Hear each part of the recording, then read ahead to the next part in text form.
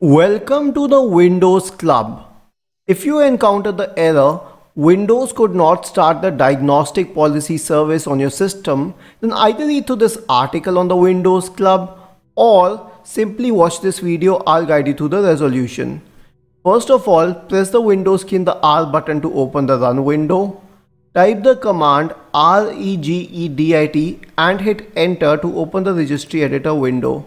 Now go to the key H key local machine, system, current controller set, services, DPS, parameters.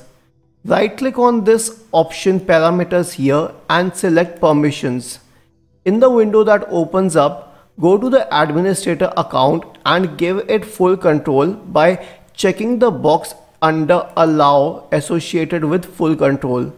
Do the same for your normal account. For example, my user account is Karan. I'll give it full permission. Then select apply and click on OK.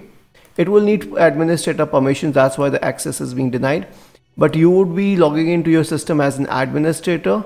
After that, go to this key, the second one, and then right click on config. After right clicking on config, you will go to add in the permissions window.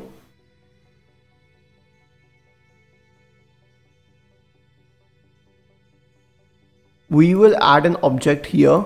The name is NT service space DPS. All you can do is copy it from the article and paste it here. Then select check names. This will resolve the name DPS and then click on OK.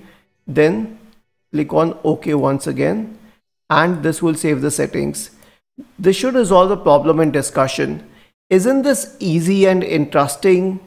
If you have any doubts, please go to the original article on the Windows Club, scroll down to the comment section and write your query. We will surely answer to it. Do not forget to subscribe to the channel. Thank you for watching this video and have a nice day.